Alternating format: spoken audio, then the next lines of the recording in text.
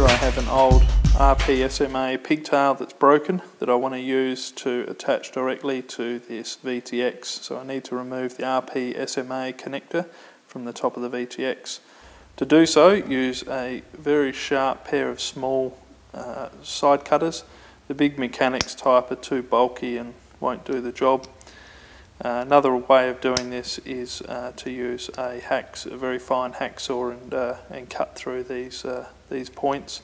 I'm just carefully trying to cut the outer 4 pins that connect the main body of the connector to the PCB.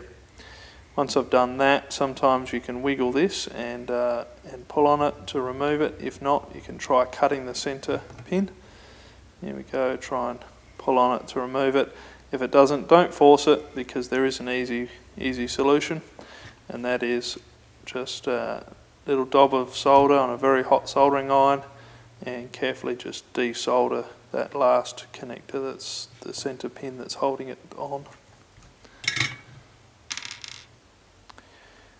Now I'm left with the 4 bits of the SMA still to remove. So soldering iron, once again a bit of solder on there to help heat it up quickly and remove them from both sides of the VTX PCB.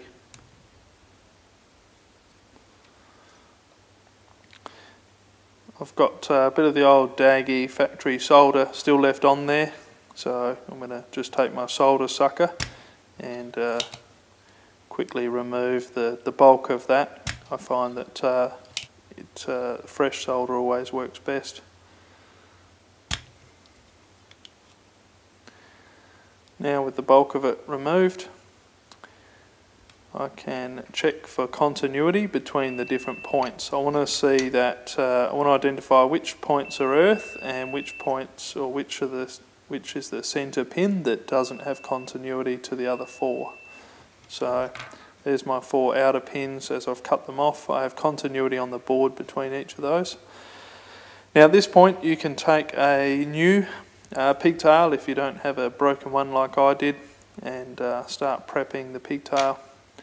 First of all, mark the length that you want to cut the center electrode wire of the pigtail to, then move a few millimeters back from that and cut through the sheath of the plastic sheath around the outside weave. I should be using a board here, but I wanted to do it in front of the camera, being careful not to cut myself.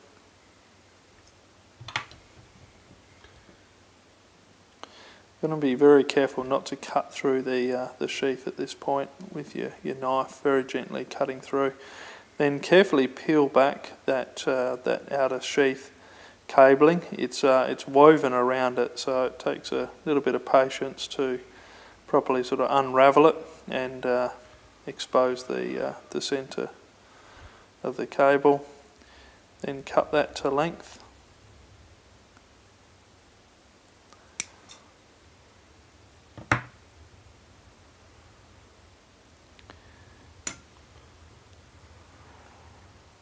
Now I'll take the sharp hobby knife, and once again, trying not to cut myself, I'm just trying to gently cut through till I feel the center wires and remove that outer piece of the center sheath.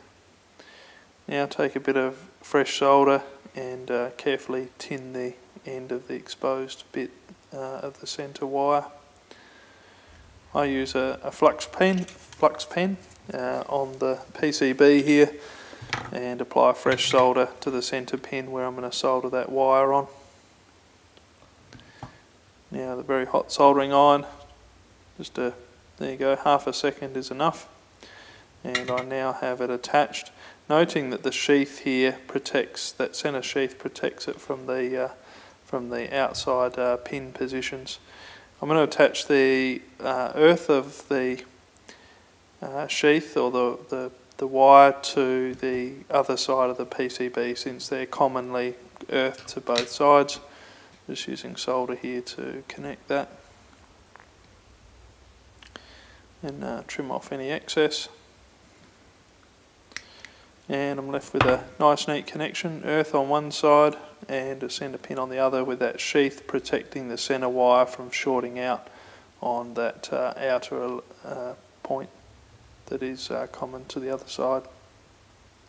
Now some shrink wrap around it and it's pretty much finished. And this is what it looks like inside of the BoltRC Bolt 210 race frame.